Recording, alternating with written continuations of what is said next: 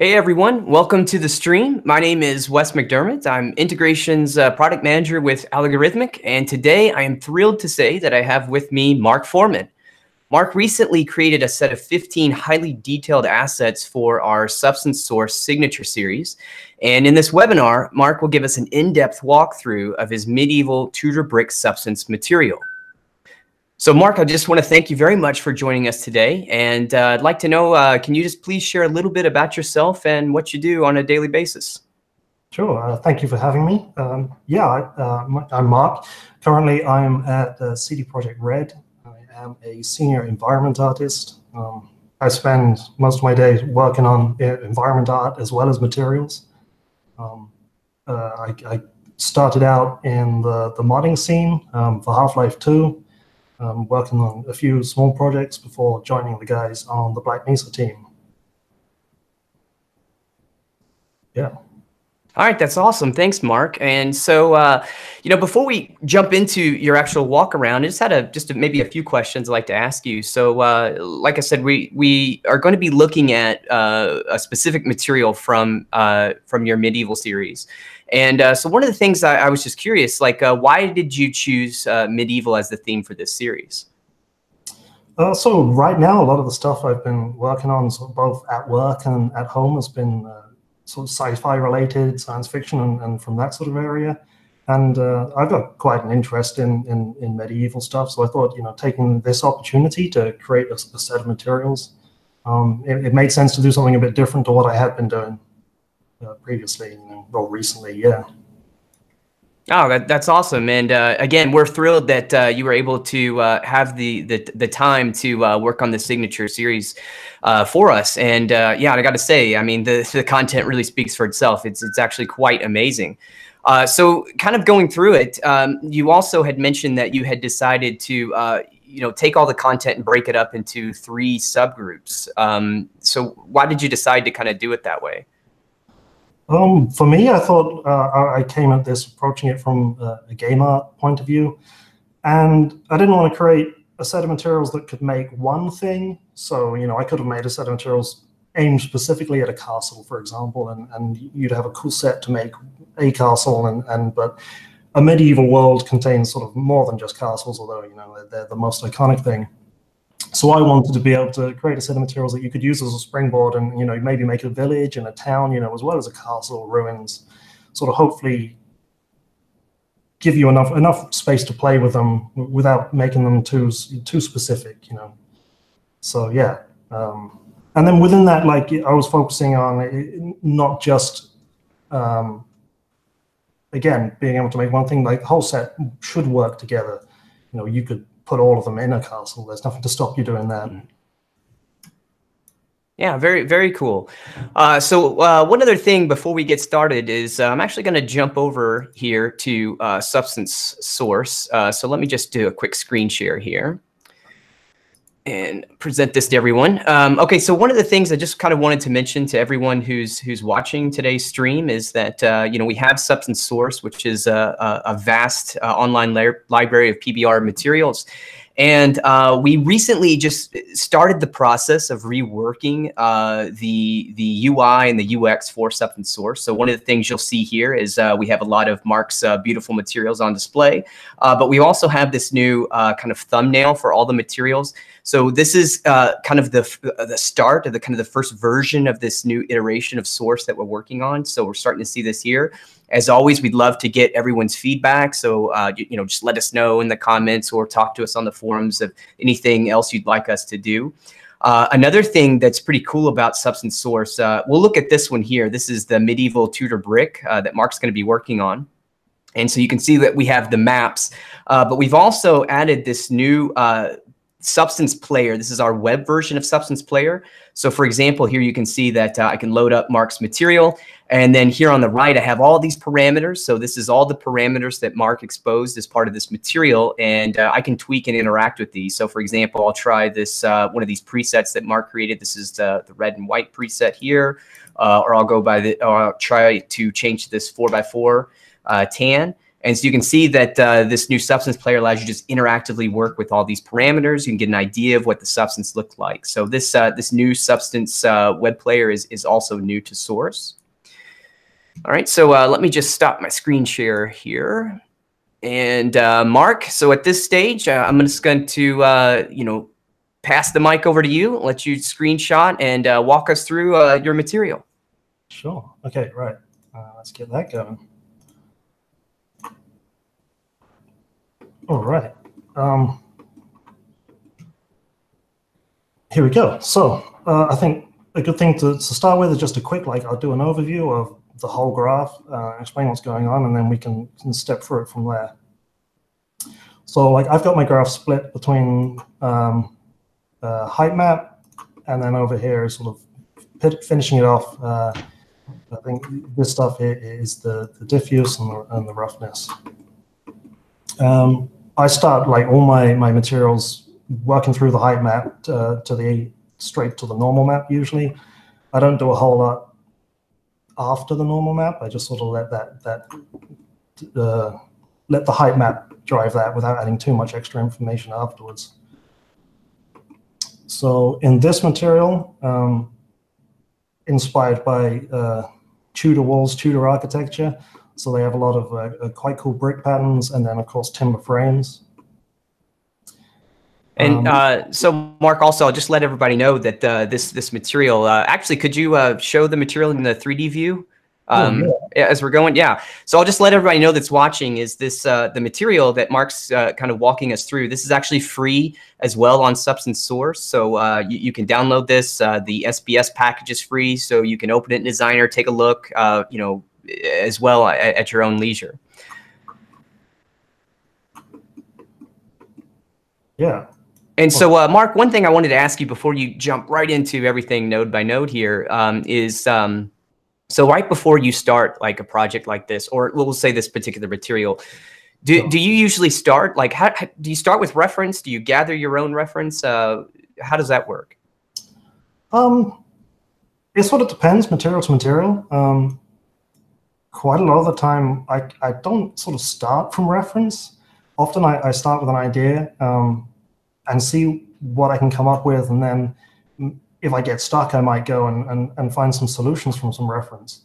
For this one, yeah, like I was when I planned to start this set, I had a collection of images I'd actually taken recently, you know, a couple of years ago now, actually, on a trip to a museum in the UK, sort of nearby my parents' house. There's this open air museum full of recreations and some sort of real world medieval architecture.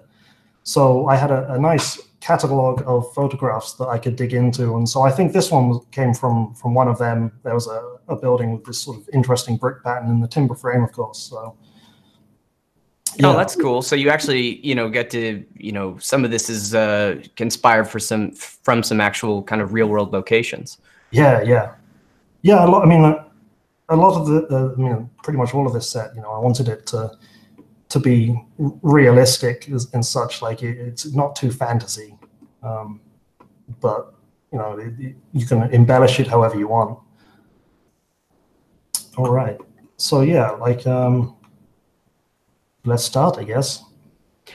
Yeah, and speaking of that start, I know this is a question that we do get asked a lot, and so I would be interested in asking you this question as well. Sure. So speaking of starting, when you look at something like this, a complex material, like how do you start? Because, you know, it could be, you know, pretty complex material you're getting ready to create, and it seems like you know, oh, I could go this way, I could go that way. Like for you, Mark Foreman, like how do you start a material? Do you just start playing around, or how does it work for you? So I guess there's two criteria that really dictate where I start. One is which bit of the material is going to take up the largest surface area. So in this case, I did start with the bricks because I knew it is essentially a brick wall, and most of the pixels on the texture you output from this in like a default preset is bricks. And so I wanted to make sure that that was going to work and was going to look good before I added the timber frame. Another thing that drives what I decide I might start with is like a layered material. So again, that sort of applies here. The bricks are under the timber, so I started with the bricks. Or for example, like on a cliff covered in plants, I know that the shape of the cliff is going to dictate the layout and the shape of the plant. So I'll start with the cliff there. Okay, I see. Yeah, so like, speaking of the bricks, that seems like a pretty good place to start. So I wanted to do the herringbone pattern, or the chevrons, or whatever you want to call it. It sort of evolved a little bit from where I started. And I knew I wanted it to be, with all these materials, I really wanted to push the parameters and the options that you would have downloading them, even if you didn't want to dig into the SBS files and just use the SBSRs. I wanted to make sure that they were going to be, nice and flexible. So I had to come up with, everything so that you could change, like you can change the number of columns on the bricks here. If I swap over down here to the brick columns, you can put that up, and it's going to go through and update without sort of breaking, So that meant I had to dig into a bit of maths and things, which is something that I haven't really done a huge amount of my materials. A lot of my materials I sort of make the appearance I want, and that's what I'm going to output and work with. So making graphs that were sort of so flexible was a little bit of a new territory for me. Usually I might have toggles that allow you to have, oh, it's mossy or it's not mossy, but not often do I need to go in and manually have a graph that you can tweak to change the moss levels. So I started with the tile sampler and seeing where I could get the brick pattern out from that. I used gradients to create the sort of the angles of the bricks. I'm doing it 2 bricks at a time. At the moment, I think that's the minimum. Well, you can go 1 at a time, depending on how many columns you have. So yeah, I guess the first point is the bricks. So you've got a parameter that allows you the number of bricks you have per row. So the first parameter, so three different gradients that are all mixed randomly. So as you increase the number of bricks, you're going to get differences in the angles. I don't want to jump back and forth between the parameters too much because it's a little bit time consuming. But let's put that up. So bricks per row. This is the parameter driving these 3 tile samplers. I ended up using 3 separate ones, of course, to get variation, just one, then building the rows out of that, because they all have to be stacked so carefully on top of each other, meant that the variation in angles, I wasn't getting that, which is why I'm using 3 here. But you'll notice I've got the resolution on all of these nodes set down so that it keeps the computation time down. So once I've got my rows of bricks, the next tile sampler is just there stacking them. Again, the parameters driving this one is the column amount and the row amount.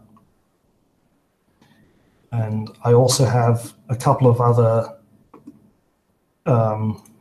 this is sort of just a copy of the one from above, but in this one I'm using just some grayscales again, like this is the number of bricks per row, and then randomizing the output color I can generate eventually a grayscale mask for doing all the colorization and depth offset and things later.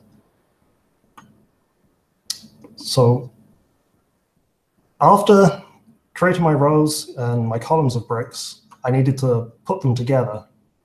And so to do that, like I use the color variation output, clamped it to make a mask. And then with just a little bit of maths in here, taking into account the number of columns, the number of rows, I've this node is calculating the offset I would need to fill in the blank space in between.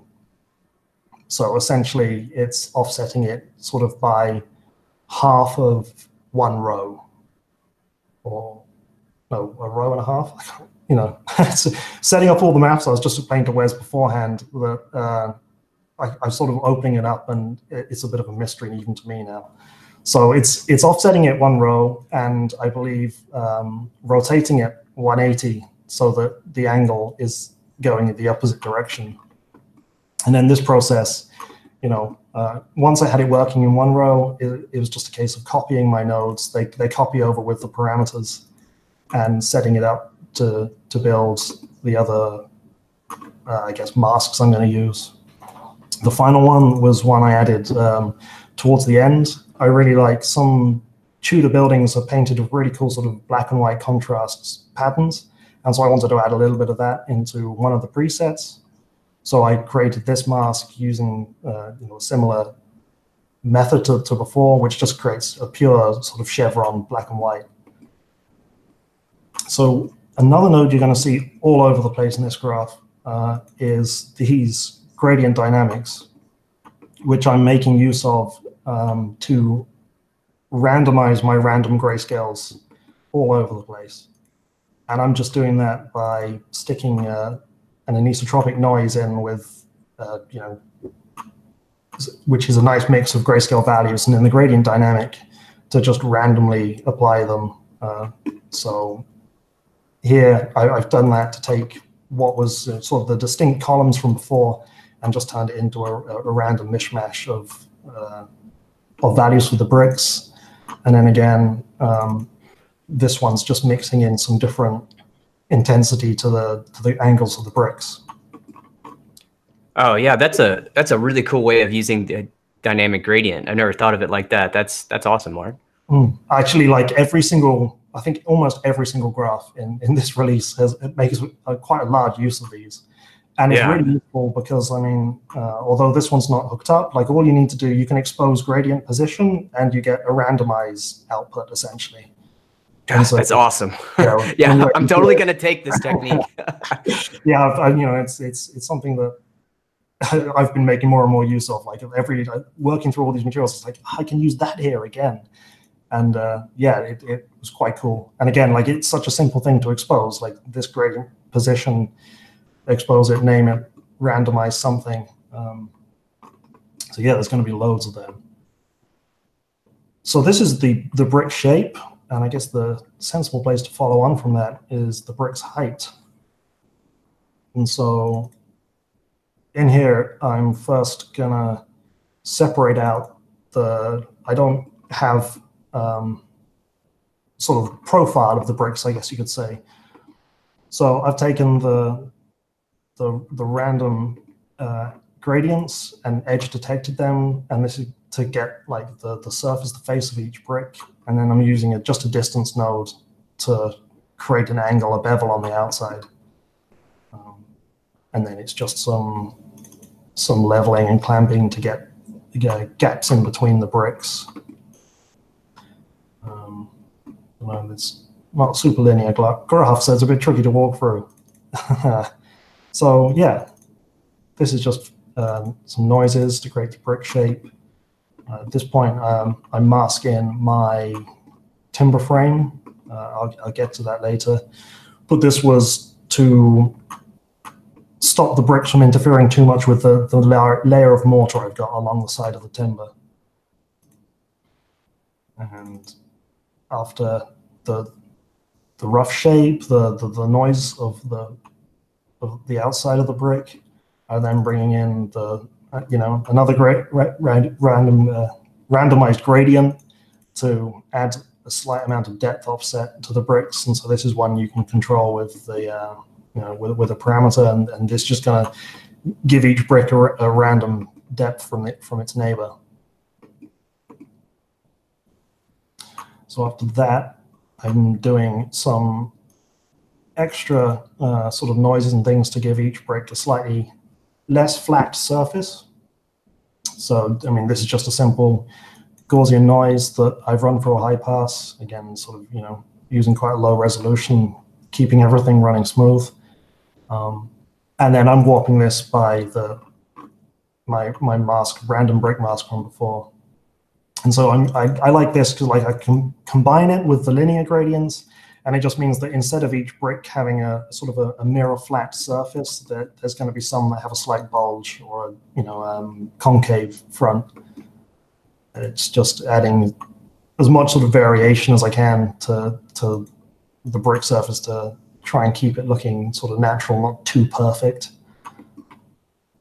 So, hey, Mark, we had a question that came in here from one of our viewers just asking if you had any tips about how to just kind of navigate around in the graph and not get lost. We have a lot of connections just going every which way. It's not just in your graph, but in any graph. Like, how do you tackle, organization and not getting lost in your graph? I guess I cheat a little bit because, I build the graph and I'm pretty good at building a mental map as I go. And I don't find myself getting lost in my graphs too much. Even graphs that I can open sort of months after I've started. And again, I lay things out in a very similar method. I kind of like you read a book. So I normally start top left and everything works its way, left to right and down through the graph. So the height map, as you go right, is sort of the general flow. And every now and then, like, the surface texture is out of the way there. But I don't really do much more than that. I know there's some tricks and things in Substance that make it quite easy. I quite enjoy now certainly working with the parameters, being able to pick my parameters up here and see which nodes that's driving. I make quite a lot of use of that. Just because, like you can see here, this one parameter is referenced in a number of different nodes. And so that was super helpful if I wanted to come back and tweak a parameter and know exactly where in my graph I was going to have an effect if I changed that. Yeah, another option that we added in the latest version of Designer, and it's in the toolbar. I can't exactly. I remember. Oh yeah, it's the button that's next to the eyeglass. When you select that and you select a node, it'll actually select any nodes that are connecting it and dim everything else. So I found that to be kind of helpful. We just added that in the latest version. And yeah, I think that's it. Yeah. Yeah, there you go. See, it'll select and just that node with its connections and stuff. Another tip for anyone watching is that also good to make subgraphs. Like if you have a big set of nodes, like I'll typically just take those and just push them into a subgraph. We have an option where you can just right click on selected nodes, create subgraph out of that. Sometimes that can help, almost like kind of like merging layers in Photoshop or something. Yeah, subgraphs are handy. I do occasionally make use of them. Certainly if I'm working on something like vines or something, having the leaf in a subgraph is really nice because you can keep it isolated and like you say, go straight to it. You can click on your graph up here and you're editing the leaf. You don't have to remember where it is to navigate it to. But like in this series, I didn't make a huge amount of that because I'm doing a lot of noise reuse. So. Oh yeah, that's a key for optimization, right? Yeah, a lot of the lines going every which way is sort of reusing nodes and reusing outputs. So yeah, like that, certainly for wanting to take materials into like Painter and stuff, it's nice having them as optimal as possible because you get that quick response. Oh yeah. All right. And the other thing that was recently added is these icons, which I really quite like. Let's turn this off now. Being able to see, this is what I'm seeing in the 2D window. Sometimes I found it a little bit, it's really nice having that because once you've clicked off to another node, you can tell how the things are split. Oh yeah, that was in our latest release as well. Yeah, the team they're aware that especially for people new, looking at a large node structure, it can be very overwhelming. So yeah, we're definitely looking at new ways that we can help make things more visual, make things easier to read, and so on. Yeah, and then of course like frames. I'm really bad at using them. Normally, I finish a graph, and at the end, I make sure I go through and tidy it up. Because knowing that I might leave it alone for a few months, and then you come back to it, and it's nice to have left it at least with these hints of what each section of the graph is really controlling. All right. So yeah, here, and we got this far, and then like this one is just bringing in the chevrons for my pattern later. Again, just beveling it to add some angles for the normal map to pick up, because that's quite important. Like it also eases on the sort of the stretching you might get on the sides of things, having gradients around them when you're using tessellation. And once I've got all of the, like at this stage, I've got all of the big shapes of the bricks handled, and I do a final slope pass just to add some sort of erosion chips to the outside of the bricks. I like doing this in a few different places. Like, I did it once on the profile of the bricks with a slightly higher noise, and then this one afterwards, because after having the chevrons in, you'd expect bricks that are raised up would receive more damage than like this brick here that is up has got a chip taken out, and the ones below are protected. Hey, Mark, I see that if I'm reading it right, I think you have the Gaussian noise plugged into that. Is that the noise that you'll typically use to do an erosion when using slope blur, or do you use different noises? I use different noises. I actually use the Gaussian noise quite a lot. You'll see that it's all over the place. I mean, but here, because this one is finer, I've gone in there with there's a black and white spots 1. But I've blurred it out a little bit to make sure that it doesn't end up too noisy. But yeah, like a lot of the time, certainly for bigger shapes, like here, I'm not too worried about having a lot of noise on the profile, so the Gaussian noise does that really nicely. So yeah, just curious, like you're using the Gaussian noise. I think we ended up adding a few versions back. We switched it. We created a Perlin noise, which was actually doing that, and I think our old Perlin was Gaussian. So. Yeah. Do you just like the Gaussian noise better, or what's your thought on that? Yes, a little bit. Like, yeah, that switchover, I switched over to the Gaussian noise because I was used to it. I knew what to expect. If I plug it in, I know roughly what I'm going to get. And so, a lot of the time I'm working, I do that just because it's faster, right? But I do like playing around when we got the Perlin noise. So in this situation, like it's a little more black and white. There's some more values in the Gaussian noise. So I would expect the result to be a little less even. Like where there's a bright white spot, you're going to get a bigger chip than when there's the darker gray. Whereas here, you're going to get a much more even sort of result across the graph. Yeah, I see. That's a good point. So it's like more bricks are damaged compared to this, or if they're damaged, they're all damaged sort of the same. So it's just looking for little things like that in the noises normally. I don't think I use the Perlin noise a whole lot, but more because I'm so used to the Gaussian noise, and like I say, I know what to expect from that. Okay.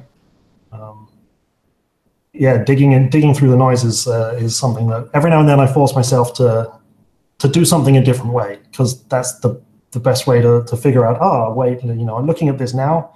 I quite like there's sort of lines of information in here. So I'm sure that, there'll be some time, like, making a mental note of that. All right. So yeah, like this is the end of the big, I guess you could say, brick shape. And now I'm just going to start adding in noises and details to the brick. So the first pass is some splits that you might get. Just sort of the brick will shifted over time. The bricks are going to crack.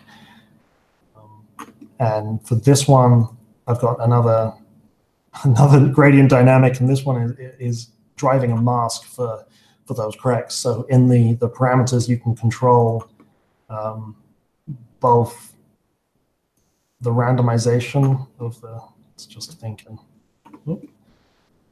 of, let's do it this way, of the cracks amount. And so that's going to be the histogram scan moving up through the mask, so you can sort of crack all of the bricks or just a few of them. And then again, like the random is just shifting the gradient position, so you get a different mix of the grayscale values.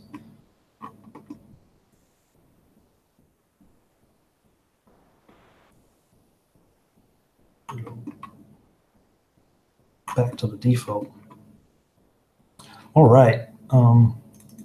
And then, yeah, it's just a few different noises mixed about in different ways to get some damage. So here I've got some erosion to the surface of the bricks that's just bringing in these small patches of sort of roughness to them. And so like, you know, a bigger pass and then a finer pass with some higher frequency noise that add these patches again to the surface of the bricks. And then after that, I've got this subframe that's just adding the majority of the brick surface texture. So here I was looking at getting sort of the patterns you might see in the clay when the brick's been formed, as you know, like a log of clay, I guess, has been cut into brick shapes, and you get these sort of drag marks, tool marks in the surface. And that is it for the bricks themselves. And so that's where I started in this graph. Like, you know, once I got the bricks down, it was moving on to add the mortar in between the bricks. And for this, I started back where I'd grabbed my mask for the bricks themselves, so that the gap in between. And then, why are we rendering? Change something. Oh, that's right. I've gone to 8K. That's not good.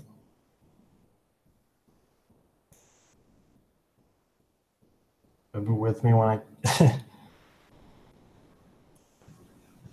Oh yeah, no problem. It's just having to recompute now, I guess.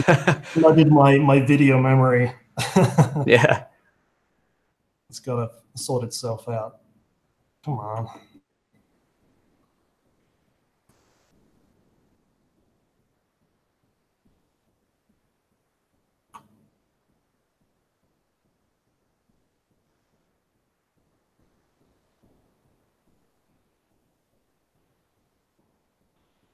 So while that's just recomputing, one thing I'll ask you, Mark, is just kind of reading through your blog post, and you've kind of hinted on this. One of the things that you did say was that you found yourself really digging deeper into the power of parameters than more than you've ever done before. And so, like you said, I can really see how you've gone through that process here in this material.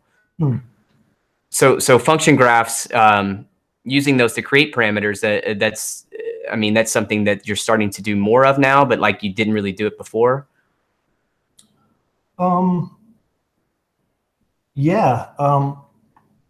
Before, like, I was using parameters, but like I say, usually it was kind of a switch that would turn off a bit of the graph, and so either I'd have moss over my brick wall or no moss, for example, and I'd be outputting them as presets. But since doing this, I am making more use, like building the brick pattern. Before, I probably would have built that once and made it work, but without the parameters. And then later, if I decided, you know, actually, I feel like I should have probably put more bricks in, more columns of bricks in. And instead of being able to just shift a parameter because it was all set up, I'd have to go back through and make sure that once I changed one tile sampler node, I'd then have to manually update the other ones and shift all the pieces back into place again. Oh yeah, I mean, this is what I love about Designer so much. It's like it's very much like working in Houdini, where you're making a procedural model, but I mean here it's like, you know, same process, just a procedural texture. Yeah. You know, Mark, you might just right click and choose Compute Thumbnail, see if that forces I'm not everything? sure. Like I'm looking at the bar here. Oh, it's still rendering down there. Okay, I'm sorry, it's covered up. Yeah. Yeah, okay, sorry about that. I think oh man, now it's frozen.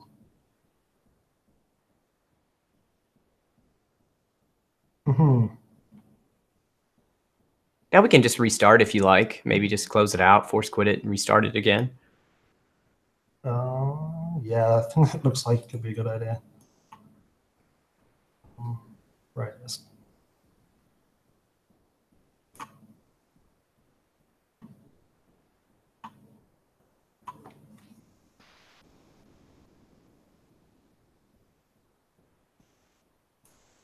So yeah, while you're loading that up, Mark, just a few questions in the chat.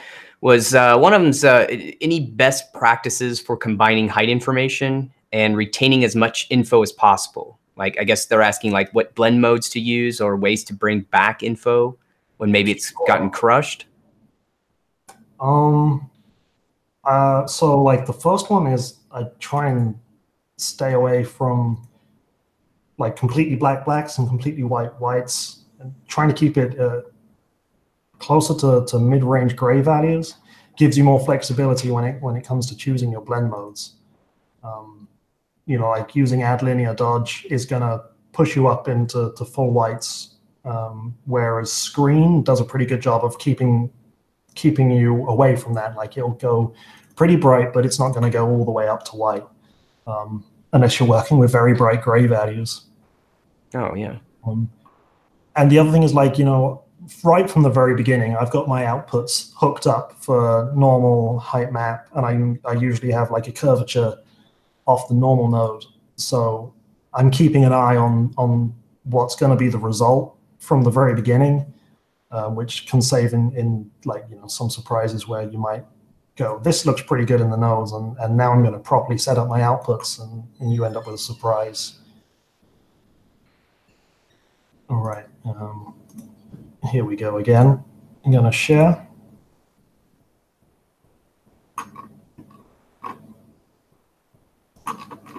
Okay. Yeah, so like, where's a good way of showing that? So here you can see I'm making sure that I've, like, here my height map was completely black and white, and I know that because I want to layer some noises on, and I want to shift the bricks not just down but also up. In this node, I've then made sure that I've pushed everything back down to within sort of the mid-range of the grayscale values, which means like once I'm layering on the brick depth, I've got room to play with that. I think a lot of the blend modes I use is sort of multiplying screen. I think a lot of the time, oh, here I'm using copy. Yeah, multiply. I tend to have a sort of subtractive mindset. So, like for adding this damage, you could screen that, but again, like I keep sort of consistency in the way I treat the nodes, because I then know roughly what sort of result I'm going to get. So yeah, lots of multiplying screen. I think is like the two blend modes I use the most for combining noises and layering stuff. And then things like max lighten and subtract when I want sort of harsh transitions, because that's cool. Like max lighten adds only the values that are brighter than the base input. Like when I bring the timber frame in, for example, where does that get combined? Over here. Oh, actually here I'm using a height blend, but height blend behaves kind of like a blend node using max lighten. All right, so going back to the mortar, I've grabbed what was the mask I made for the profile of the bricks, and I'm just gonna, you know, invert that in the levels to turn it into a mask. So instead of masking the bricks out and having the gaps separate, I've now got the gap masked and the bricks hidden.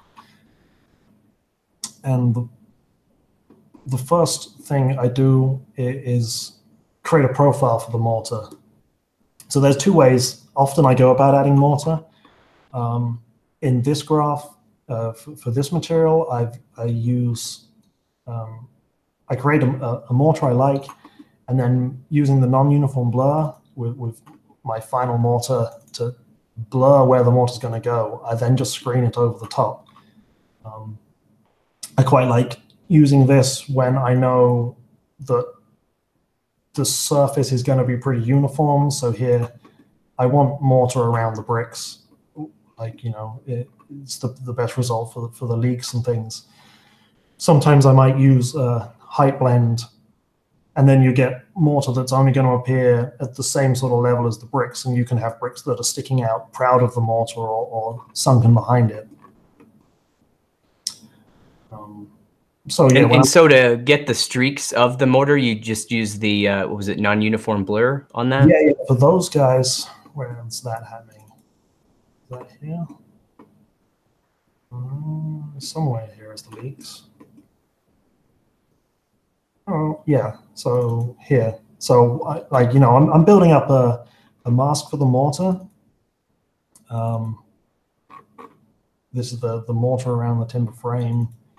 And it's just a case, I know I'm going to use this both the height and to mask the mortar into the result.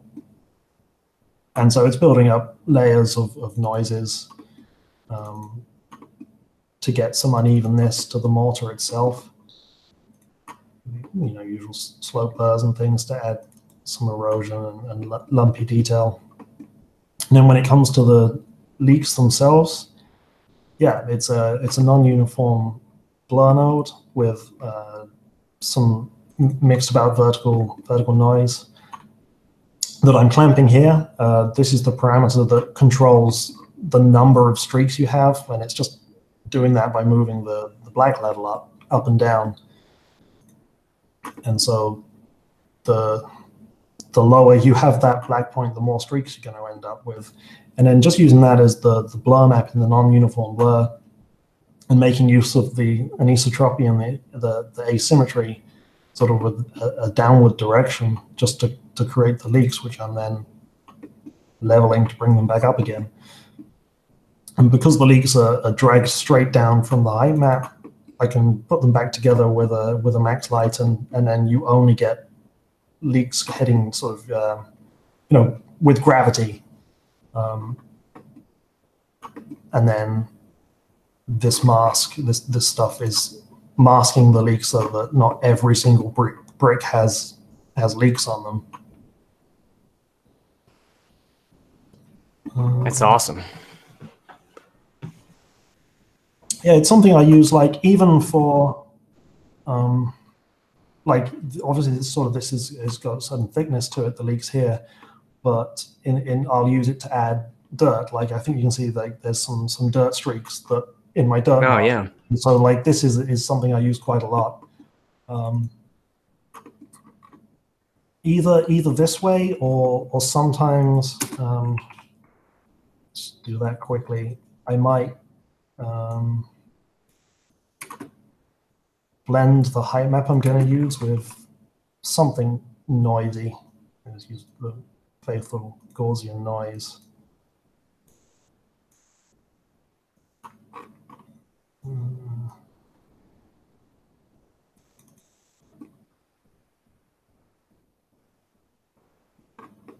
Like that, and then a slope blur with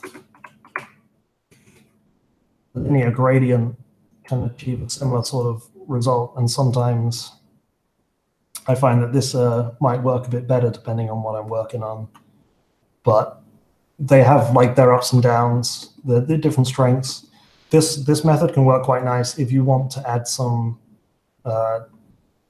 If like this was a whole wall of mortar and I wanted some drips on the surface, I might do it this way with Z to max as well. We get a slightly better drip profile then.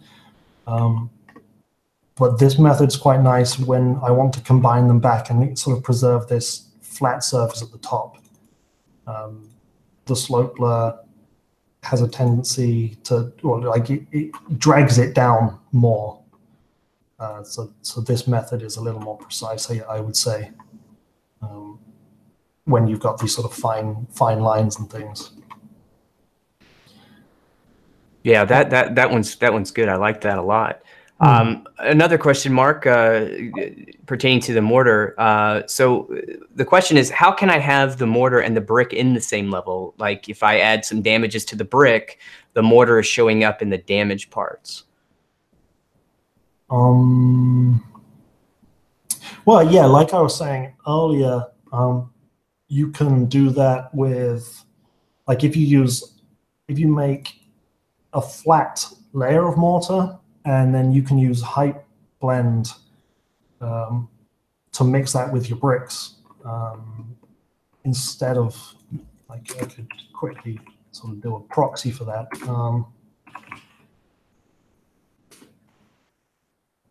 Just fatten that up a bit. So if I did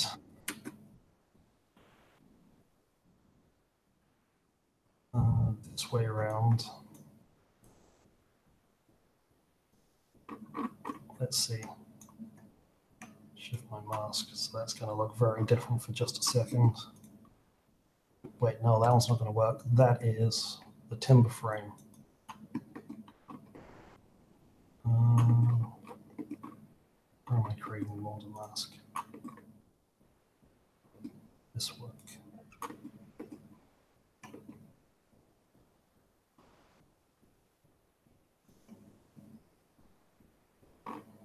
All right, although there's no noise in this to drive the shape of the mortar. So doing it that way, obviously you get, now you have sort of, you can control, like if this was a missing brick, you end up with mortar in the recesses. And if you wanted to add more pattern to the mortar around it, I would probably just sort of take the, where should I grab the height map from? I want to grab the final height map and screen that over. Like, it would also need, I could mask the lowest levels of the brick.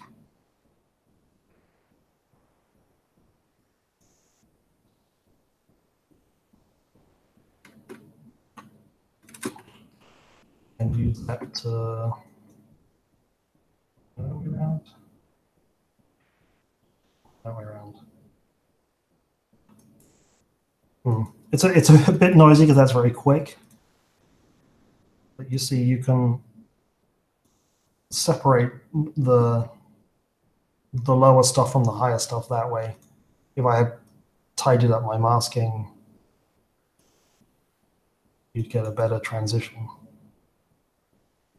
Oh, yeah. But this graph wasn't really sort of, I didn't build it with that method in mind because I didn't want to, I'd say, push the damage in the brick in that sort of direction. So let's swap that back over to where it should be. I mean, the other thing I could have done, I suppose, another way, if you wanted to have, you could take this, and I guess if you had thought that something like, the damage level of the mortar, you could add that in back here. And then you're sort of getting a kind of, this looks more like someone's come in and repaired the wall at a later date. Like they've filled in the holes with some extra mortar. If you see, yeah, it's not so much like a brick is missing, it's more like, or a brick is missing and has been replaced with mortar. All right, that one. Yeah, that's a cool look too, though. Yeah, it is actually, Yeah. And, it's something that you could quickly go in and tweak. If you wanted to grab the graph, you could do that. Just clean up those new nodes I put in. So yeah, I mean, like I just sort of really shown the combining, and like after creating my mortar height map, this is just the usual of some different noises to get that texture in the surface of the mortar itself. Before, like I say, for this one, I decided to go down the non-uniform blur and screen rope because I like the way, that helps you get these sort of nice build-ups around the objects, like around the timber. Yeah, that looks good. And the other benefit to this is it means the leaks stay on the surface of the texture. It can get a little tricky if you use the other methods. I don't know, if you check that out later, you might see that the leaks kind of disappear and you just end up with the mortar around the bricks. There's many different ways of sort of, combining this stuff. And it kind of really depends just what you're aiming for, I guess, in the final result of your material. So yeah, like that's the end of the height map for the brick part, which is where I started. So at this point, I wanted to start with the timber frame. And so sort of going with the left to right mentality, is sort of back over to left on the bottom row is I guess the second half of the height map. So again, like for the start of the timber frame, I knew I wanted to have this all exposed in parameters. So I chose to use a gradient as the kickoff for each beam. Like instead of creating the beam first and then arranging them in the tile sampler, I started with the gradient into the tile random, and then afterwards I've done my clamping to create the beam. And so a reason for doing that is if I'm going to have, here I've got sort of 4 vertical beams, I can do all my processing for the beam shape after that on all of them together and make them slightly more unique than if I created the height map for a beam and then placed it across the surface of the graph. So for these guys, like, the tile random is just controlled by a parameter which defines how many beams there are. You've got the vertical amount in this row up the top and the horizontal amount below. And like building this graph, I stuck with one row first. I can't remember if it was horizontal or vertical, but I did the height map for that bit first. So I did all my warping, blurring, all of the sort of profile processing on that level, and then copied it to the row beneath. So I saved myself some time that way instead of sort of doing each bit as I went along. And so in here, I start working on getting the structural elements brought in. Like I wanted these to look like they're built, not just sort of intersecting with each other.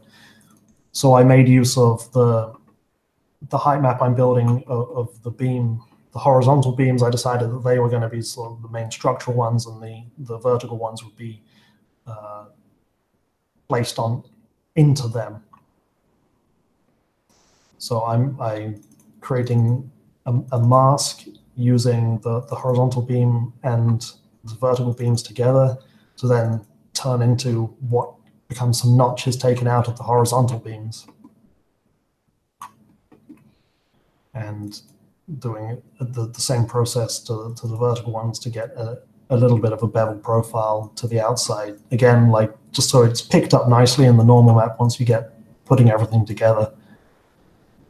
Like I'm also using a curve node on the gradients on the outside of the beams just to give them that sort of a bevel instead of having it as a flat gradient, flat angle, so to speak.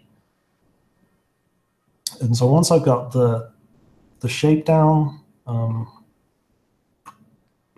guess where's that coming from? Yeah, down here, I've got the mortise and for locking in. Like this is something that's very typical of timber work back before they were using nails and metal. So I wanted to include that detail. And these I'm just taking from the horizontal beam, using the distance to create a gradient out from the mask of the beam, and then I use a curves node to to select the level on which these are going to be. Like this was trying to keep it all driven from the beams themselves, because it means when you come in to parameters, this stuff slides around instead of placing everything with tile samplers. Where am I? Let's just show that mortar and the beam. So if I make the horizontal beam thicker, these guys sort of react to that. Wow, that's so cool. The same with if you increase the vertical amount, because it's all being driven from these two. It's quite nice because you set it up once, you worry about it, and then it sort of takes care of itself after that.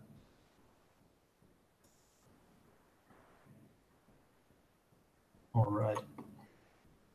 Yeah, and then it's sort of layering in some noises and things. Like down here, I've created a simple wood grain because the surface area of these guys isn't so huge. I knew it didn't have to be super detailed. So it's sort of picking up on the big shapes you see in wood. It's not just the noisy sort of fibrous stuff. So like the underlying structure, like maybe the growth lines of the wood. And then I've just created a tile random full of some gradients of varying thickness and direction, and warped that across to get a simple, wood grain. And for the purpose of these beams, it's sort of more than enough. And mixed with this some, I believe this is a couple of different directional noises mixed in 4 and a 2 to get the fibrous feeling into it. And so over here I'm just making sure it's sort of facing in the right direction. So reusing this is the separate one. Like this was getting in some feelings of sort of hand-worked woodwork, sort of old-fashioned tools, scraping the beams to create the shape. And I've taken the output, sort of I don't know what I'd call them. The lines in here I've then made a second use of. I've picked them up and turned them into some splits just by using a slope burr to push the dark values down, and a high-pass grayscale to isolate them, and then mixing them with some more noises and clamping them, and they become the splits. And this is a mask just to offset them, because it's not a continuous piece of wood. I knew I wanted to shift it so I didn't have cracks continuing across the surface. And this is again hooked up to the same parameter for the horizontal beam. So as you increase the number of rows of wood, you're going to get a different layout of the cracks. All right, and so then at the end here, I'm just combining the various pieces of the frame. The horizontals with the mortise and tenon joints into a whole frame. And then from this, I'm creating the masks, like masking it for the mortar and adding it into the height map of the bricks. And so, that's the height map. I think I've covered all of that. And that's like, I normally push a material to this point. Maybe the noises aren't so refined, but it's going to look pretty close to this before I start worrying about the diffuse. Because if you have the information in the height map, you can drive a lot of that. You can use a lot of that to drive the base color without having to go back and repeat yourself.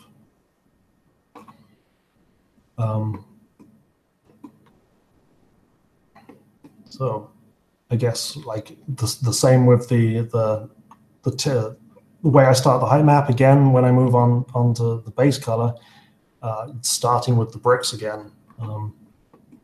And here it was just a matter of what do we got? creating some masks that are to randomize my layout of brick colors. And so again, starting with a gradient dynamic to randomize the layout of the main color values. Got the chevron pattern coming in here, and then it's just blending in. Like, they're usually pretty subtle, because putting it through the gradient dynamic, if you have a noisy gradient or even a simple gradient, it really pulls out differences in color value. So it's quite hard to see the changes that are happening in my input, but that's because I don't want a brick to go through like a full spectrum of color across one surface. I'm really looking at getting just some subtle color differentiation. So I then have, like, this is the gradient dynamic that drives the main color of the bricks. So again, like, this is something that I do quite a lot. A lot of my material, I use gradient dynamics to do the colorization, especially for natural things like wood and rock. I find it a really handy way to work, because I can build these, I build these color palettes, I guess you would call it. And then you can change your colors in one place and affect many different layers of the material. Is quite a handy way, instead of using the height information straight into a gradient node, which you might then have to change a number of different gradient nodes. I like having these palettes set up. So, like, to make the palette, I've just got my, these are the 3 color options you get in the graph. So, like, there's the base color for the brick, which is what drives the broad color across the surface.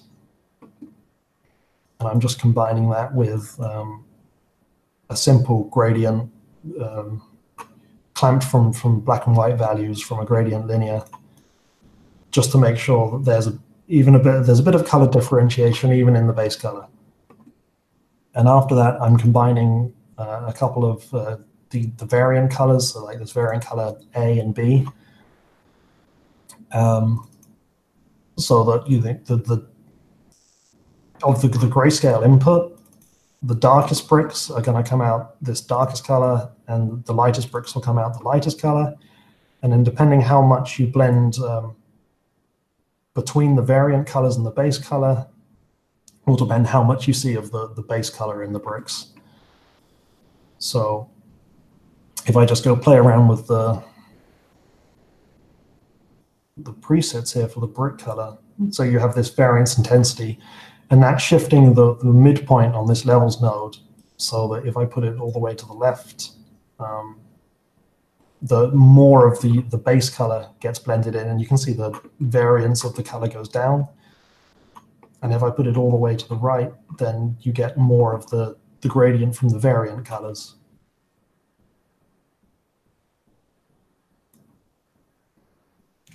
Wow, that's really awesome.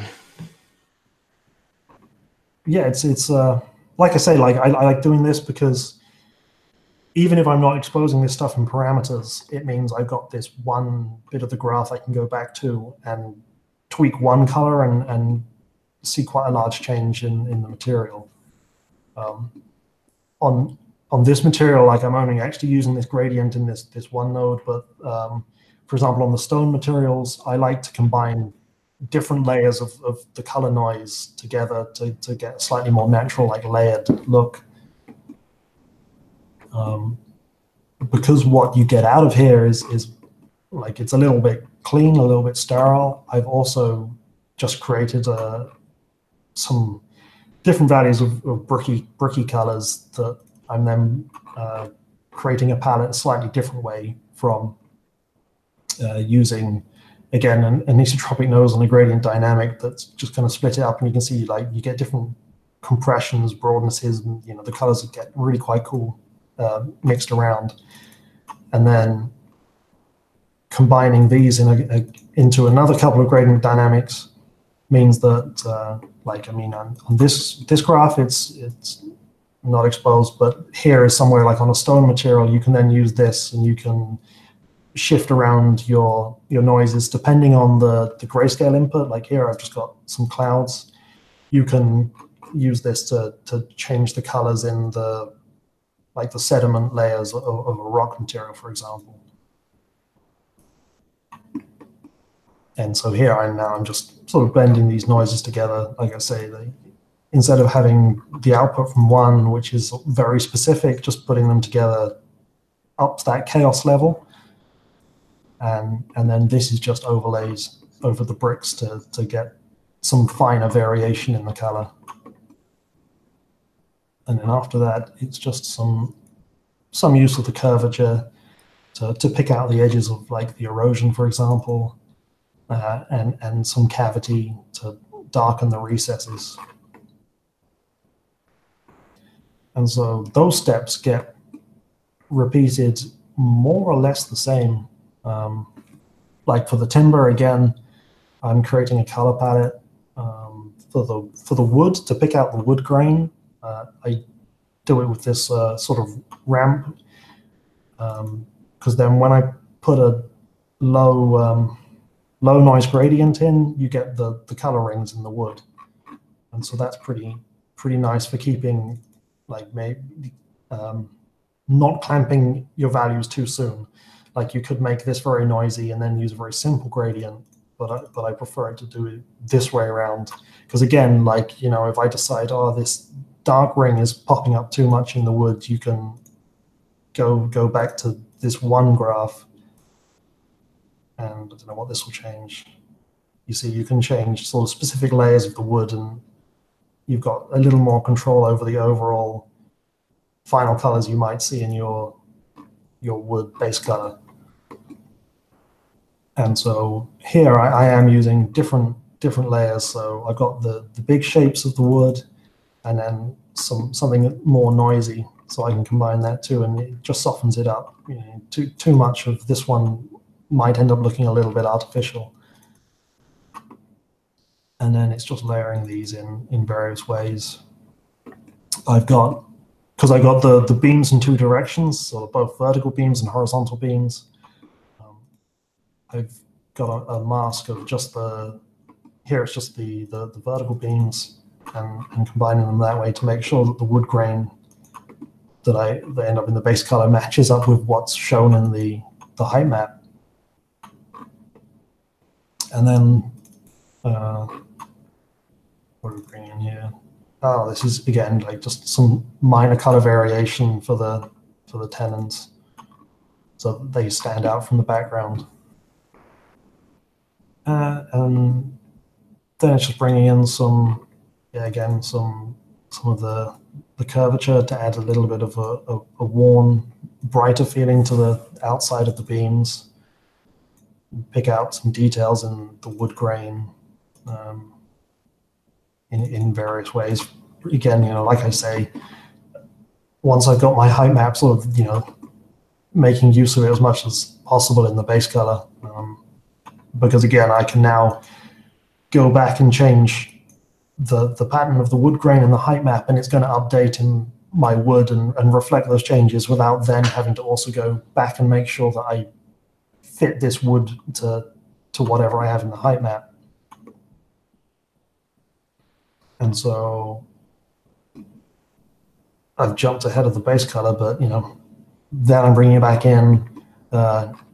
Using the height blend's nice because you get this sort of super clean mask out to mask that book over the bricks. The mortar is sort of even more simple than the brick. I've just taken the noises that I generated based off the brick pattern and the height map before, and then just tinted it with the color, which is exposed for the mortar, and then a little bit of curvature, soft light in there to bring the three-dimensionality out a little bit. And so what I've got after these guys is some grime. So for this one, I kept it pretty simple, just using the ambient occlusion, blending it in with a couple of noises. This is to add some slight swipey feel to it. And again, like I mentioned earlier, then sort of a layer of leaks to make this wall look like it's been stood outside. You know, it's weathered. Thinking of the UK, it's been lashed with rain and what have you. All right. And so after that, like the last bit is the roughness. It's normally what I get to last, but it's one of the bits I often have the most fun tweaking with, because I really like making sure that a material is going to look good, even if it's not lit. This could be in a dark area with, and then you want to still have some response. You want to be able to pick out the forms. And so having a good roughness is quite key to that. And so for this, usually I start with the curvature, because the high points of the curvature, like where a wall's been or an object's been rubbed, you expect that to be slightly rougher. And I'm just bringing that down with the levels to where I sort of want it. And then it's just layering on some noises, bringing in the color mask, like so the different settings you can use react to in more than just the base color. The darker bricks here are going to be glossier.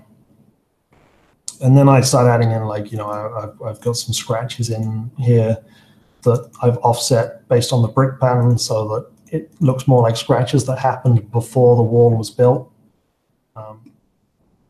So the bricks were scratched and then a wall was built out of them.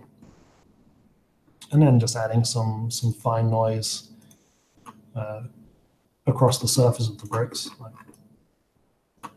It's really going to pick it up in here, but just so you get these little, like it could be little grains of sand or silica or something in the clay that the brick was made out of. And for the mortar, I've just sort of taken the levels and clamped them slightly differently and masked that in.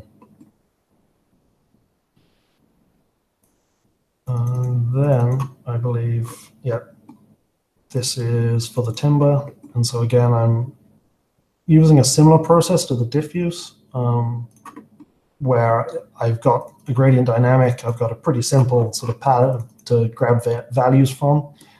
And then this is just putting some difference into the difference of rings of the tree. The different hardness might have a different, where it's been worked, it's going to appear slightly glossier or rougher. And then just layering those two together with the height map, with this to pick out some different rings, and then another gradient to add some broader sort of patches of rougher surface to the wood. And then masking that together.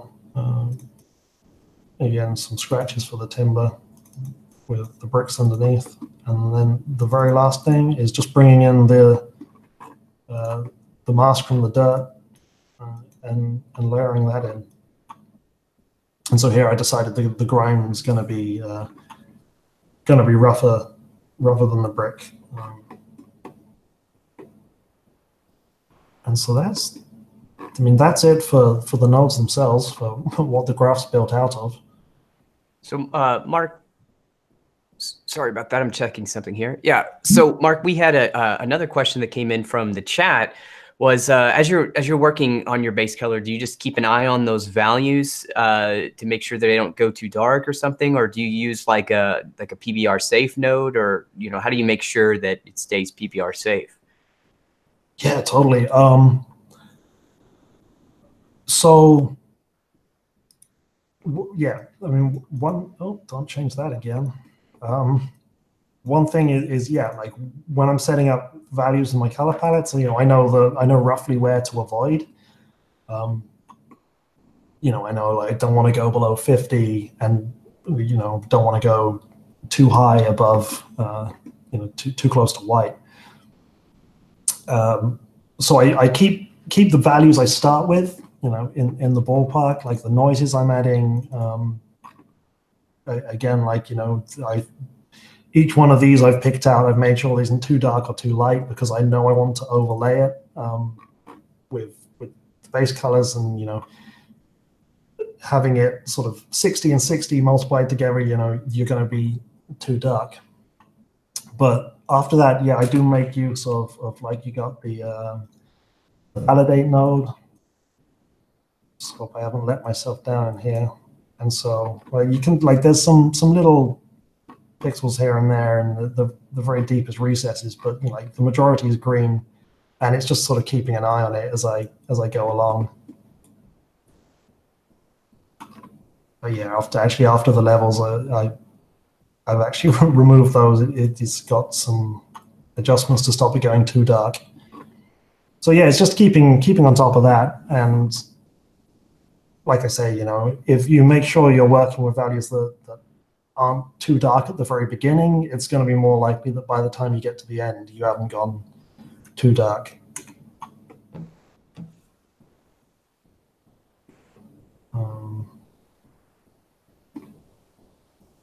Yeah.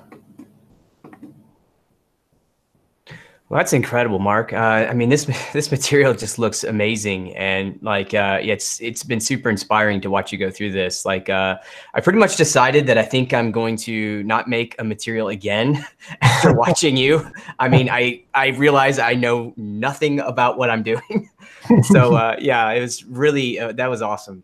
So many cool things that you're doing in there, and I've been a fan of your stuff for a long time. Like back when we were talking earlier before the stream started, when you were at the Substance Days in Asia, and you were building out the it was like a stone temple with the columns, and yeah, it was just amazing kind of to see your mindset. So I'm sure everybody here who's been watching definitely has enjoyed just seeing how you work, how you come up with the materials, and how you solve different problems.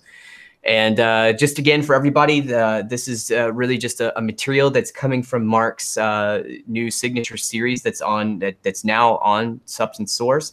This particular material he's been going over, it's called the Medieval Tudor Brick, and it is free. I believe I set the link in the description of this video, but you can go onto Source and download this this project file for free and view it here in Substance Designer as well. So not really sure there's any other questions that anybody wants to ask. We can stick around just for a few more moments. Let's see here. Just give it just a moment here and see if anybody else comes any questions. Other than that, we'll probably just conclude. But yeah, again, thanks, Mark. This was really, really awesome just to see how everything came together. No problem. Thank you for having me. It was like say in the beginning, it's a cool project. I had this reference material sort of just sitting in a drive. It was really cool to be able to dig into it with a purpose. Yeah. Okay, so here we've got one question. Just someone was just wondering, just on your own self, like, do you have any top people that you learned from, or that you tend to kind of try to pick up techniques from? Ooh, I guess like any tutorials you've seen that you've liked or something like that from any other of the professionals. Yeah, I keep an eye on ArtStation for stuff that pops up. Places like Polycount are cool. There's a whole algorithmic subforum there. The community is super great, sharing tips and things. I got started with the cobblestone tutorial on Nomon Workshop. Who else? Like Josh Lynch. I had his stuff on Gumroad. Yeah. Yeah, there is a lot of stuff that's out there. Like you said, you got Josh Lynch, Daniel Tiger, a lot of really great artists that are putting content out there. So yeah, anybody's watching, just check Gumroad, check the just be active in our forums, our Discord, hit us up on Twitter. We're always, everybody at Algorithmic is very active in the social spaces. Just we're all artists ourselves, and we enjoy using the tools, and we love talking with people. So Mark, you're also a super friendly guy that I mean, it's always awesome to hang out with you. So yeah, Mark, you're another good one to ask questions and things like that. So yeah, it looks like that's it. So I'm going to just go ahead and close out this webinar. Again, thanks, Mark, for joining us. Thanks a lot, everyone, for watching. We have a lot more of these webinars planned. So stay tuned for our newsletter. Or also our Twitter account. We'll just kind of let you know ahead of time of when we're going to do another one of these webinars. So stay tuned, everybody. Thanks a lot for watching, and we will see you next time. Thank you.